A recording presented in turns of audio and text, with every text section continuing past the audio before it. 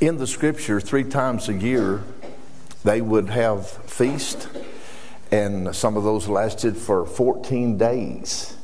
So it's not bad to take some days off for wonderful time with your family and loving and thanking God and getting to visit and talk and eat. How many eaters do we have in the house? Now, if you didn't raise your hand, we need to come to the altar because you're not telling the whole truth and nothing but the truth, so help me God. I can tell by the way we look that we are doing pretty good. We've had something. I'm including myself in that, yes. Amen. It is quite a joy to see the Lord minister in our lives. Here we are in Esther chapter 6. Esther chapter 6. Well, we might just start in Esther chapter 3 and one verse, just for the sake of time.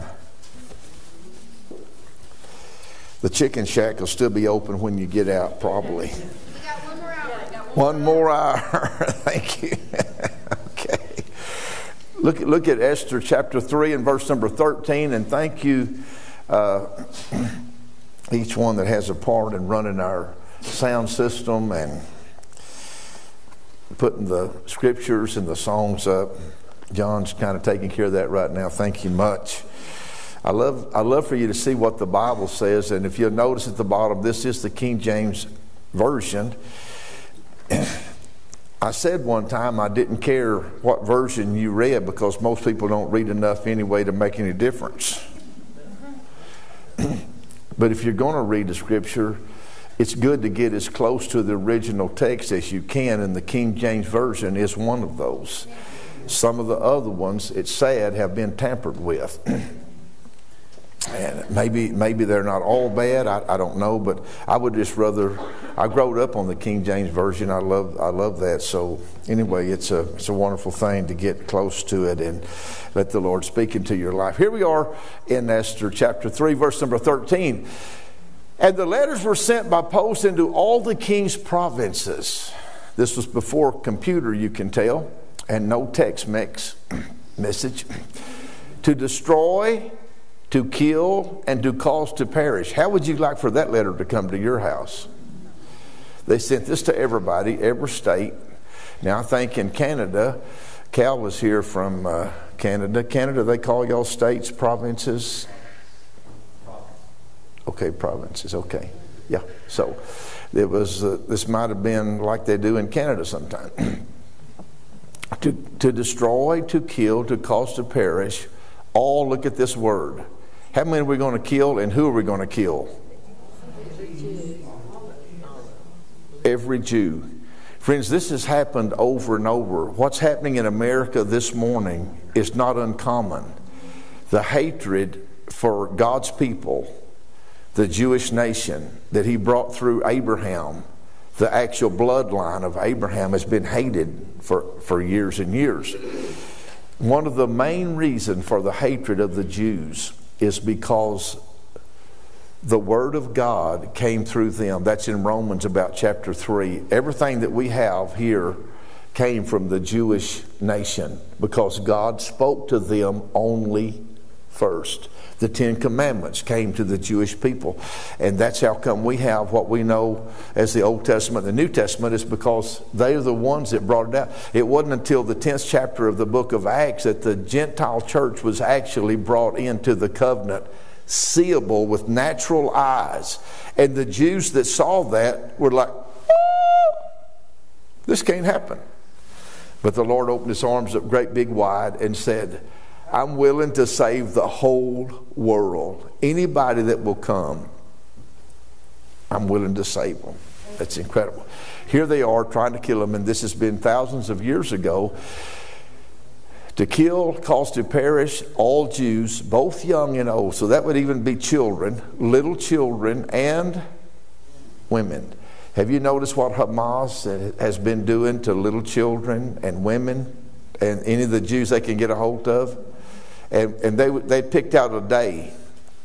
In one day, even upon the 13th day of the 12th month, which is the month Adar, and to take the spoil of them for a prey. So this is one time, if you could find out anybody that was close to you, that was your neighbor, that had stuff you wanted, on this particular day, you had the opportunity to go kill them and get what they wanted. And the king had his name through a secondary leader named, anybody remember his name? His name was Haman. He's the one that had drawn this up. Ahasuerus really doesn't know the extent of all of this. He just gave him a free hand, and this is where he went with it. What happens in verse number, or in chapter 6 and verse number 1 through 12, the Lord raises up a mediator before this comes to pass. So I want to read just a little here out of Esther chapter 6 and verse number 1. On that night could not the king sleep. How many knows the Lord can control the kings and the presidents? Democratic or Republican, the last say is in the hands of God. Nobody can outdo God. That's incredible. On that night could not the king sleep, and he commanded to bring the books of the records of the chronicles, and they were read before the king. Now, I don't know how you feel about that, but that seems like a kind of drudgery way to spend the night, just reading through. But you know, God has a way of getting his deal done. And so they're reading down through all the chronicles. It's been happening for the last years and months. And it was found written that Mordecai had told of Bigthana and Teresh, two of the king's chamberlains, the keepers of the door, who sought to lay hand on the king Ahasuerus. And the king said, what honor and dignity hath been done to Mordecai for this? Then said the king's servants that ministered unto him, there is nothing done for him. And the king said, who is in the court? Now, this is the guy that wrote the letter that says we're going to kill every Jew. I don't know if Ahasuerus, I don't think that it had been told him yet that Mordecai was a Jewish man. Which it didn't matter. At this time, he just looking over the chronicles. But how many knows God's got your back? Woo! And the king said, who's down there in the court? Now Haman was come into the outward court of the king's house to speak unto the king to hang Mordecai on the gallows that he had prepared for him. And the king's servants said unto him, behold, Haman standeth in the court. And the king said, let him come in. He said, I've been up all night anyway. I need to get this taken care of. So Haman came in, and the king said unto him, what shall be done unto the man whom the king delighteth to honor? Now Haman thought a lot of himself. It sounds kind of like what our lesson was about, that we have something in us that says, this was the Sunday school lesson. The head gets big too quick. He thought a lot of himself. So now Haman thought in his heart, to whom would the king delight to do honor more than to myself? Have you ever said myself? Okay, well, let that one go then. Look at verse number 7. So Haman, no, it's this 6, I'm sorry. No, you're right. I'm right. You're right. Number 7. And Haman answered the king, for the man whom the king delighteth to honor, let the royal apparel be brought which the king uses to wear, and the horse that the king rideth upon, and the crown royal which is set upon his head. And let this apparel and horse be delivered to the hand of one of the king's most noble princes, that they may array the man with all whom the king delighteth to honor, and bring him on horseback through the street of the city, and proclaim before him thus shall it be done to the man whom the king delighteth to honor. Then the king said to Haman, make haste, take the apparel and the horse as thou hast said, and do even so to yourself.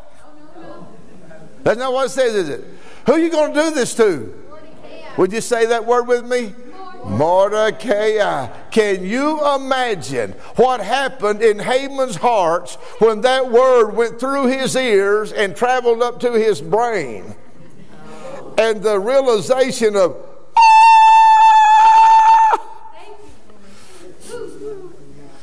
do even so to Mordecai, and notice this word, the Jew,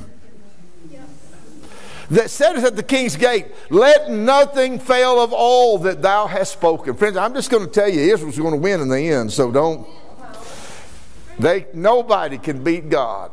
Then took Haman the apparel of the horse, and arrayed Mordecai, and brought him on horseback through the street of the city, and proclaimed before him, thus shall it be done unto the man whom the king delighteth to honor. And he's walking, leading the horse that Mordecai is riding. And Mordecai came again to the king's gate, but Haman hastened to his house. Can you read that word? Mourning.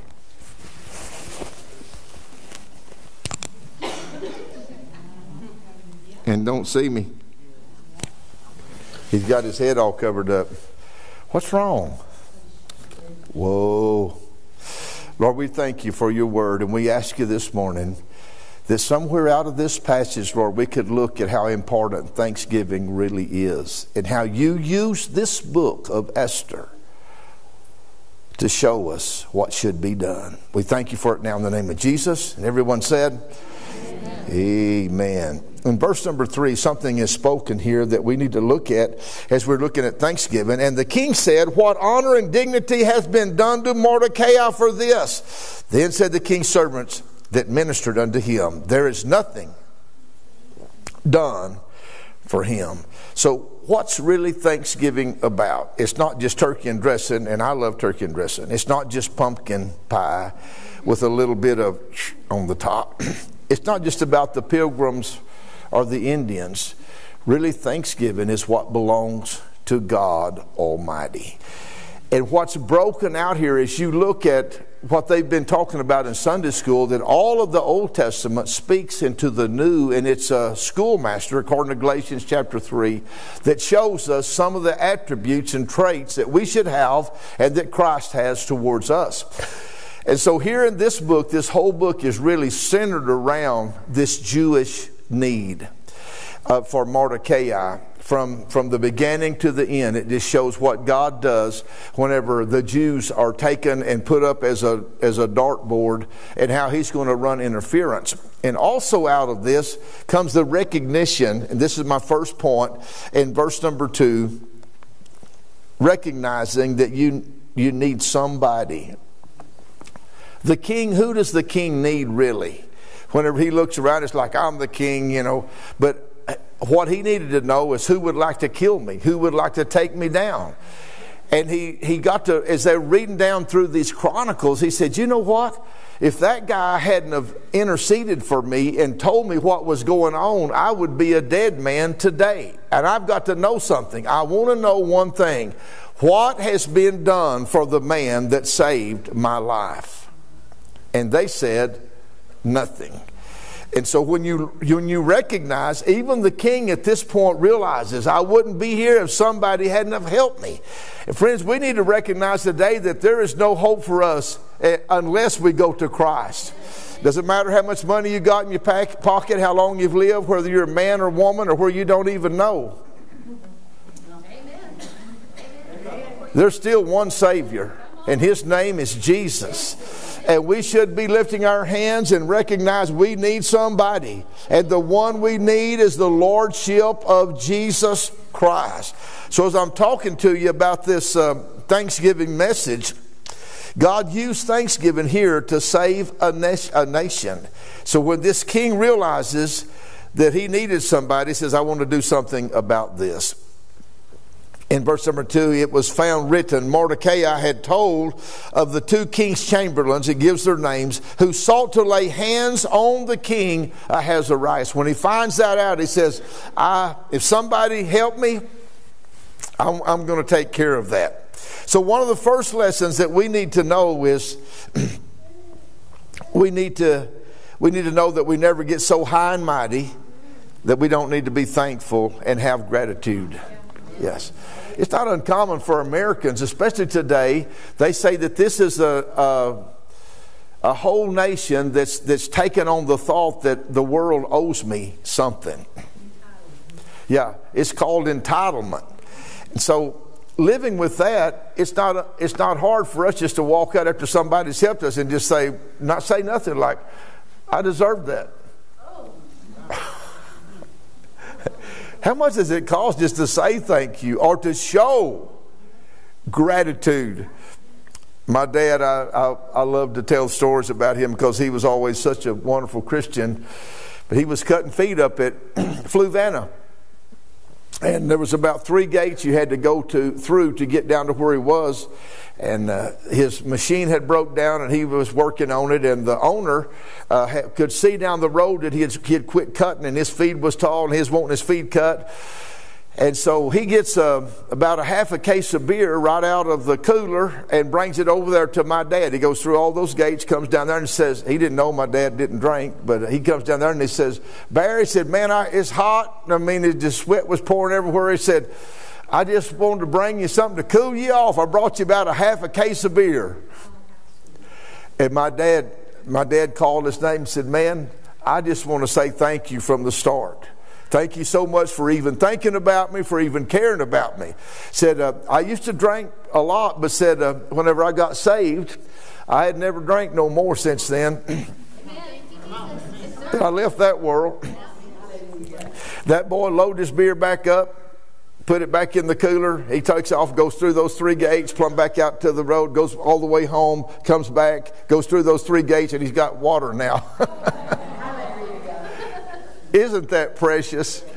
He says, well, he didn't want this, but I'm going to get him some water.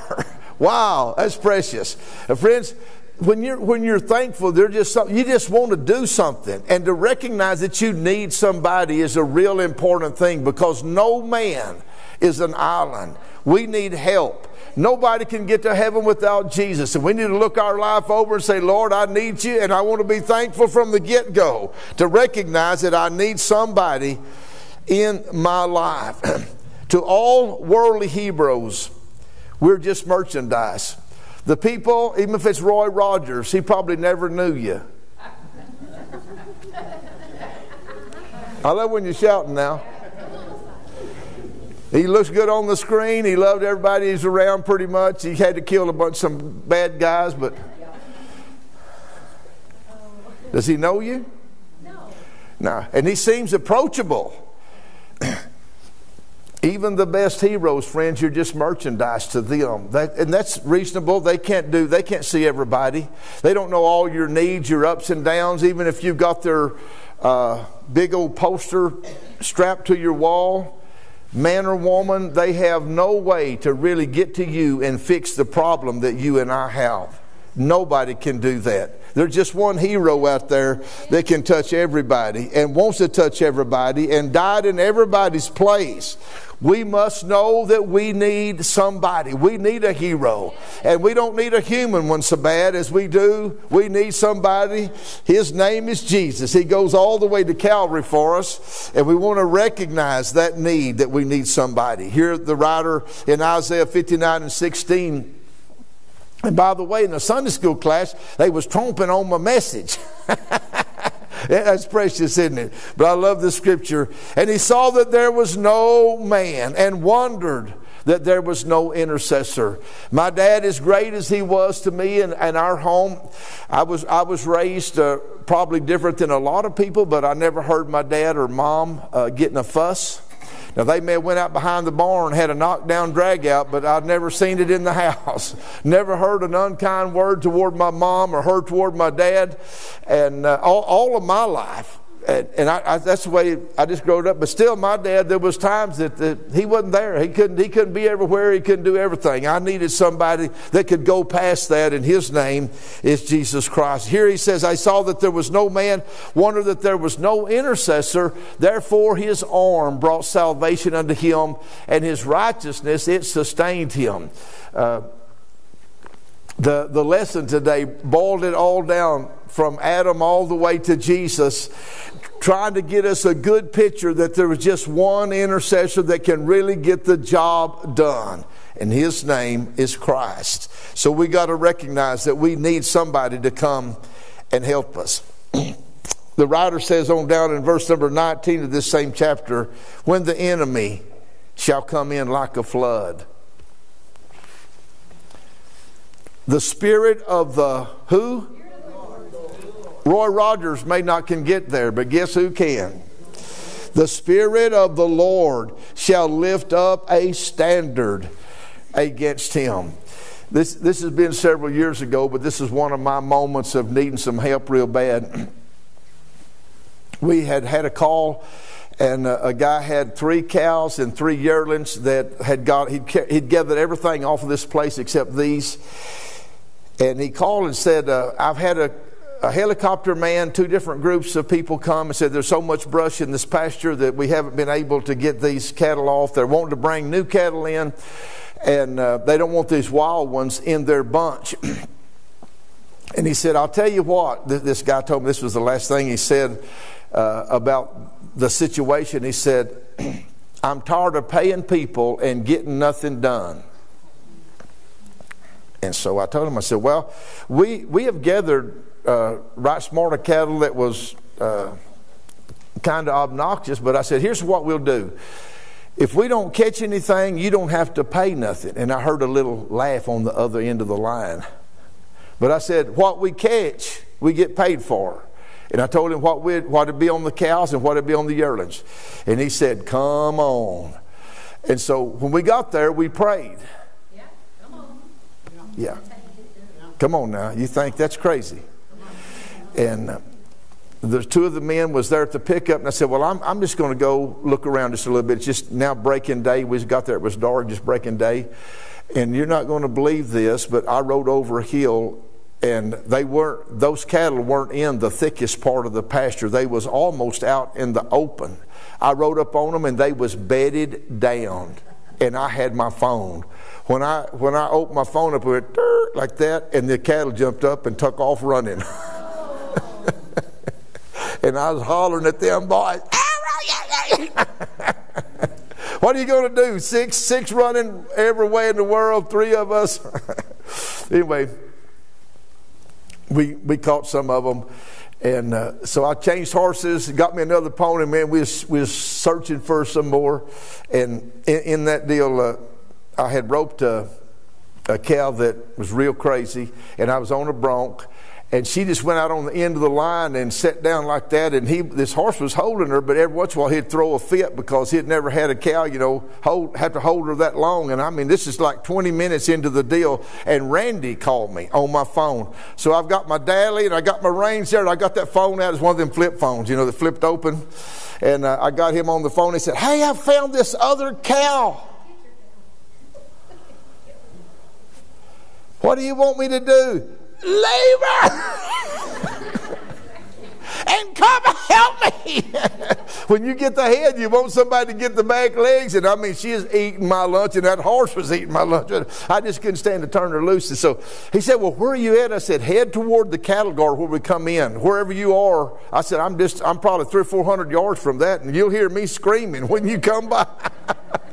Oh man, he come, caught the back legs. We got her down, tied her, and it's like, ah! That's just, how many has ever had a time that you needed somebody?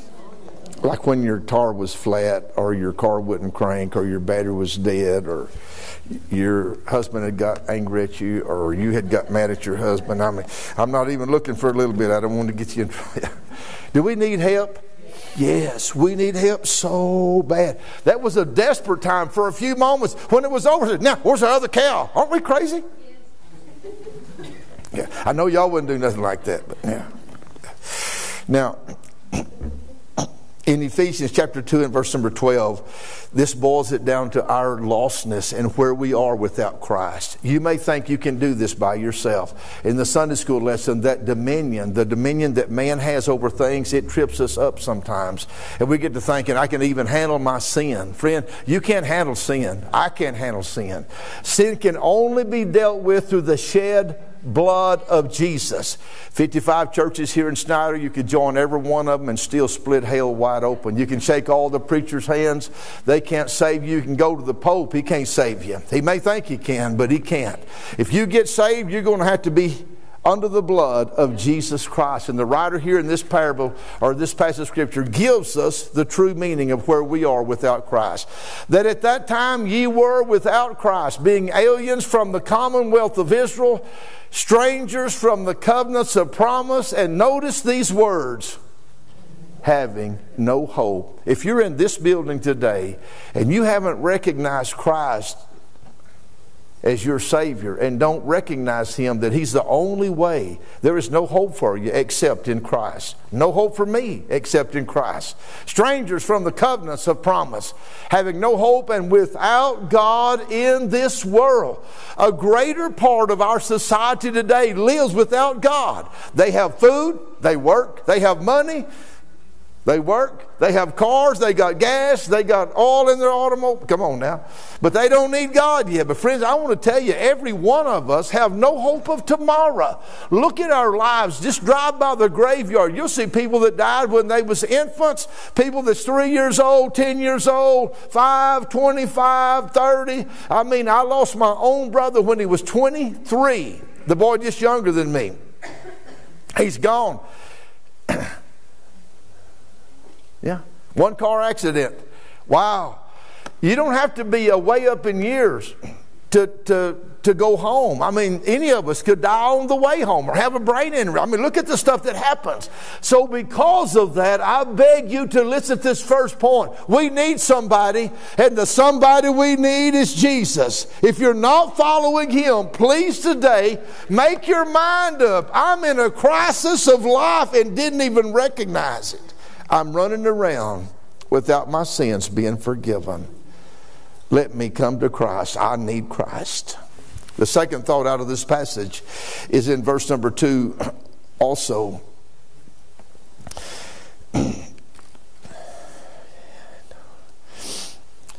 The king was proud that somebody cared for him, because here in this passage, and it was found written that Mordecai had told of Bigthana and Teresh, two of the king's chamberlains, the keeper of the doors, who sought to lay hands on the king Ahasuerus. So even though he knew these guys, he also loved the king enough. He's a Jew from a foreign country.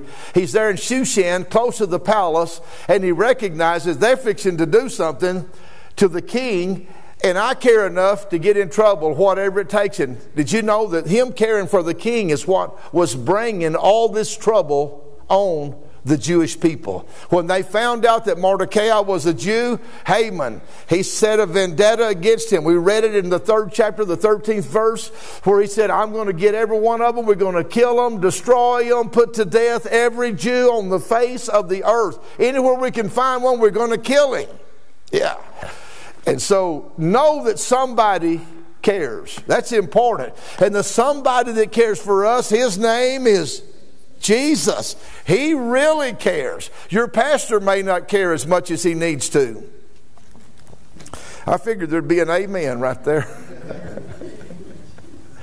I'm really just a human. You figured that out pretty quick. But there is somebody that really cares, that knows, that can do something about the problem. Isn't that wonderful? Through text now, we see so many troubles. It's good. We can pray over them. But you know who's going to take care of that trouble? It's going to take God to run interference for us. Yes, and let Him meet that need. Mordecai had told, he loved his king enough, he was trying to take care of that. In John 3:16, it says, for God so loved the world.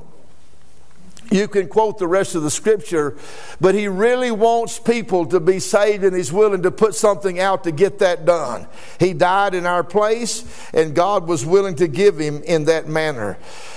In John chapter 10 and verse number 18, you can see here that Jesus Christ actually had an option. He did not have to die for us.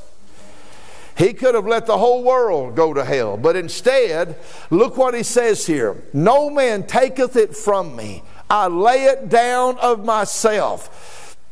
As wicked as the Jewish people were and the church of that day, the scribes and Pharisees, and the men that beat and bruised and hung Jesus on the cross of Calvary, they couldn't have done it without his permission. He laid his life down of himself. I have power to lay it down, and I have power to take it again. This commandment have I received of my Father. Knowing that, friends, it freed my heart. Boy, when I get to the last of Matthew, Mark, Luke, and John, where they're killing Jesus, when we're reading through the Bible, that breaks my heart. But this scripture, knowing that Jesus did it because he wanted to do it for us, that's the precious thing that brings salvation. No man taketh it from me, I lay it down of myself. In Matthew chapter 26 and verse number 42, we see him battling this out.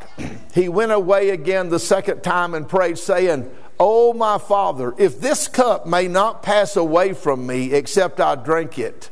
Notice these words, thy will be done. Mordecai jeopardized his life, the queen's life, and all of Israel and the Jewish nation, their lives, to save King Ahasuerus, because he cared about his life. And that is why the thanksgiving comes out of the king. It came for that reason. In Romans chapter 5 and verse number 6 and verse number 8, for when we were yet without strength, in due time Christ died for the ungodly. But God commendeth his love where? Toward us, in that while we were yet sinners, Christ died for us. Don't you know Mordecai is praying and thinking, Lord, I helped save the king, and now we're just weeks away from every Jew on the face of the earth being annihilated, and I helped the king, and nobody said nothing. But God said, you know what, I'm going to get that king up and let him go to reading down through there. He's going to... And just minutes before Haman comes in, he's reading about Mordecai the Jew. Isn't that incredible? That's the power of the Lord to reach out toward us. There's an old song that says, no one ever cared for me like Jesus.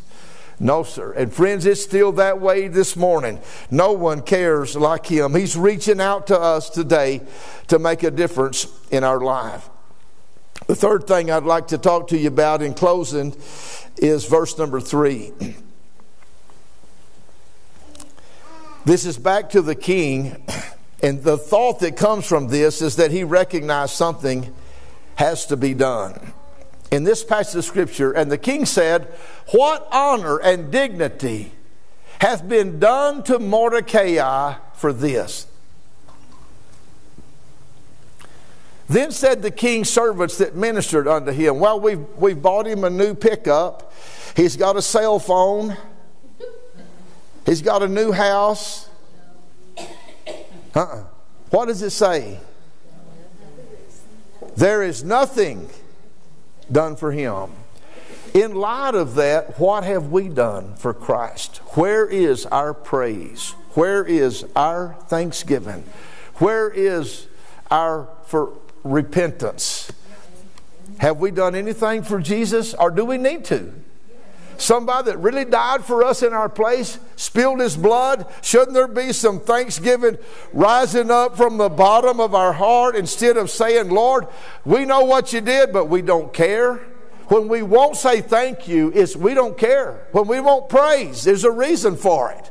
But even the king recognizes and asks the question, something. He says, what has been done? They said nothing. He said, something has to be done. And so what about our response today? Shouldn't something be done from us? And Lord, we've got to say thank you somehow.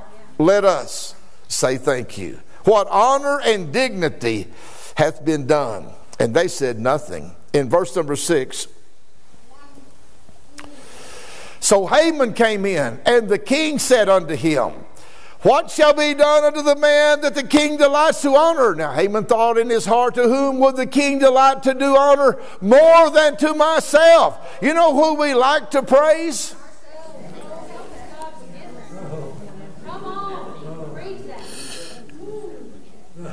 Woo! Are we caught in the lights? Absolutely.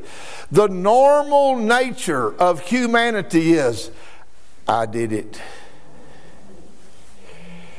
Our pastor years ago, his name was Norman Oden, told a story about a frog that, you know, he must have lived in West Texas because his pond dried up. And two geese saw him there, knowing that there was water over the mountain. They flew in there and stopped, and they was talking to him, and they said, hey man, he said, what happened? He said, well, I'm just hopping around here. He said, there's no water for me. And they said, you know what? There's water over the hill, just over the mountain there. There's a big lake. And he said, yeah, but I could never get that far. And they picked up a stick between them, these two geese did, and they said, well, we're going to squat down real good, and you come up here and just jump up and grab this stick in your mouth, and we'll just airlift you over the mountain. And so, man, the frog instantly, boy, he makes his jump and catches, and he's hanging on to that stick, and them geese, they just real gently start raising up, and they pick the frog up off the deal, and they're flying, and, you know, going over the mountain, they got real close to the ground because the height. And so there's some hunters there, and they're watching these geese. You know, this ain't no little bitty frog. This is a big one. Got frog legs. You ever heard? Okay. Here he's hanging on like crazy, and they fly right over these hunters, and these hunters said, I just wonder who in the world ever thought of that. And all of a sudden comes this frog voice that says, I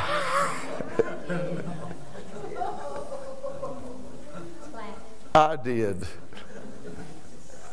Pooh. Are we caught? What do we need to say? Yeah, we need to recognize that something has to be done about our lack of thankfulness. And Lord, let us break loose, and every day we live from this day forward, somehow could we say, thank you, Jesus. Thank you, God the Father. As I was praying this morning in our early prayer meeting at 8,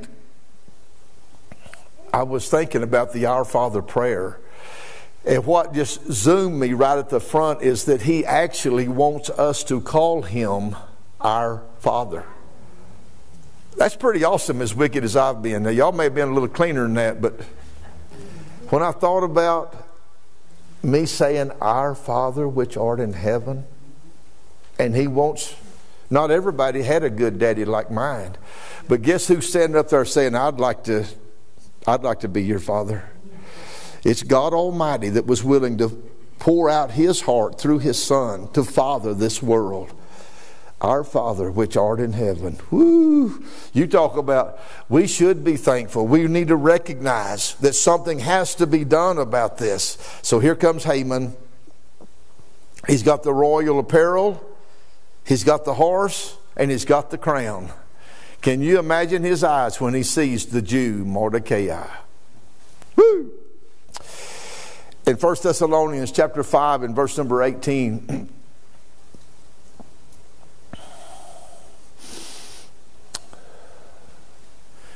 in everything give thanks, for this is the will of God in Christ Jesus concerning you.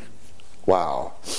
That never came so true to me as when, back to my dad, he was run over by a tractor, a stripper tractor. It had a basket on the top of it, so you know the stripper alone's heavy, the tractor's heavy. It was a 4020 John Deere. And it run over him, crushed his hips, pulled his arm out of socket and stuffed it down in between his ribs. Went right by his face, just skinned the hide off the right side of his face. Made a 180 degree, they went and measured it, 180 yard circle.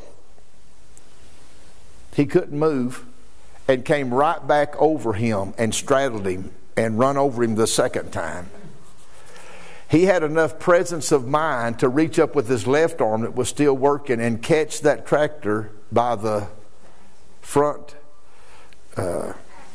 axle and drug right there until my cousin jumped off of his tractor, and the second attempt he caught that tractor and stopped it, and my dad thought he had run over him, that because Ricky Dale had been there, he thought that Ricky had run over him.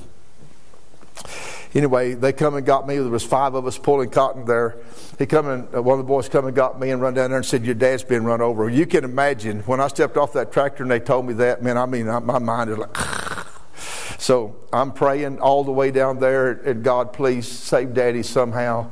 I got there, they got him rolled over, he's on his back, he's got his coveralls on. That was before cab tractors. And your cab was your coveralls. Insulated, double insulated coveralls. It's cold, cold. He's laying there on his back. Man, I jumped out of that pickup and run down there, and I got right over about that far from his face. His eyes was closed. I just looked at him, and all of a sudden his eyes opened up, and when he saw me, he said, praise the Lord! Like that scared me to death. And I said, because I'm thinking, Daddy, you're dying. And this was my response, and I know I'm showing you how dumb I was, but I said, what for? I was crying. I said, and he said, he got that tractor off of me. Whoa. You talk about, man, it broke my heart that he had that much in him to give thanks. Man. Friends, I want you to know that Jesus deserves. He deserves our thanksgiving. The doctor said he wouldn't live, but there wasn't nobody come to his room that didn't get a blessing out of the Bible. He loved on them, prayed for them. The 3 weeks he was there, hundreds of people. The 3 months he was down the bed, hundreds of people. Every day there was just a line of cars of people come to see my daddy out there. They loved him. Bear Williams. Come to see him. And all of them, he talked to them and thanked God that he was alive. And he said, I'm going to get out of this bed one of these days. And he made it back to farming. How come? Nothing but the power of God to reach out and touch. One of the doctors told me, said, you know what? They've done an autopsy on that old tractor. The tractor belonged to me. So they've done an autopsy on that old tractor. They got 3 farmers out of it. They said, your daddy, pretty tough. Isn't it time to say, Lord, I thank you, I praise you, I honor you, I glorify you. You see, if you go to hell, nobody will get you out. So friends, it's time to make things right on this side. Get right, stay right, and then when trouble comes, the awfulest trouble, where is the thank you, Lord? For what? Thank you that you saved me. Thank you that you forgave me. Thank you that you love me. Woo! We have such grand hope in Christ. So he says here in this passage, in everything give thanks. Why? This is the will of God in Christ Jesus concerning you. One more thought in Revelations chapter 19 and verse number 11.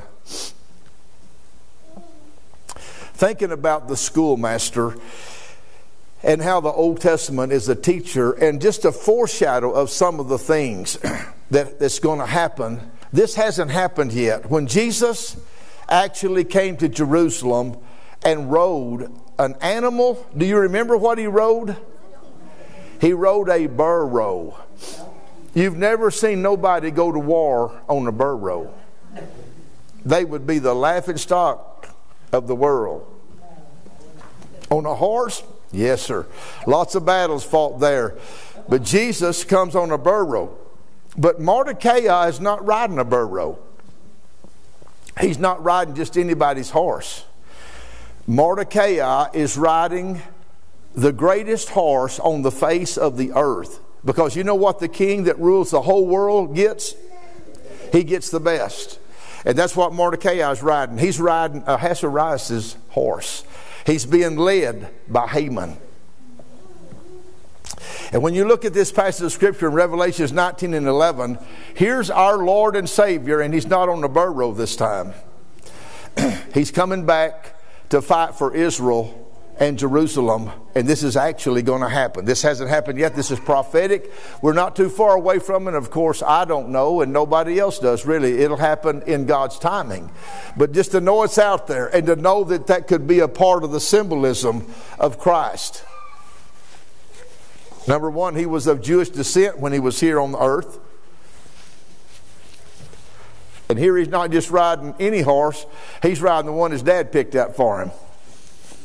Yeah. And I saw heaven open, and behold, a white horse. And He that sat upon him was called Faithful and True. And in righteousness He doeth judge and make war. And His eyes were as a flame of fire, and on His head were many crowns. And He had a name written that no man knew but He Himself. And He was clothed with a vesture dipped in blood, and His name is called the Word of God. Woo! And the armies which were in heaven followed Him upon white horses, clothed in fine linen, white and clean. So here's Haman leading that horse out. And here's our Jesus in Revelations 19. He's horseback, and He's coming back to fight the battle of Armageddon. And we get to go with Him. That's going to be a wonderful thing, isn't it? Somebody was aggravating me about loving horses. And I said, well, you better get ready to ride, because if you come back with Jesus, you're going to be horseback. They said, yeah. Could we stand together this evening? Thankfulness should be part of our daily life. There should be something in our mind that says something has to be done about this thought of thanking God and Christ for being our Savior. If you're here this morning and you don't know Jesus, you can be thankful that there is a way to Christ, and that way is through the blood that He shed on Calvary. No man cometh to the Father except through the Son, and no man cometh to the Son except through the Father. Your salvation is a joint action of God the Father, God the Son, and God the Holy Ghost. And if you know in your heart that you're not right with God, I'd like to give that first opportunity by an uplifted hand. We'd love to pray for you this morning and believe God with you that you could find this Jesus that's searching for your soul today. Anybody by an uplifted hand? Pastor, I know that I'm not right with God, and I want to make things right this morning and ask God to forgive me of my sins. I'd like to live for Jesus. What days I've got left, I would like to do something about my thankfulness in Christ. Anyone? Okay, how many would join with me this morning and say, Pastor, I know that there's times that I have not been thankful, but I'd like to fix that today. Here's hands going up all over this building. I'd like to be more thankful, and I'd like to honor. I'd like to do something about my unthankfulness. These altars are open. Would you come today and let the Lord speak into your heart on this Thanksgiving Sunday?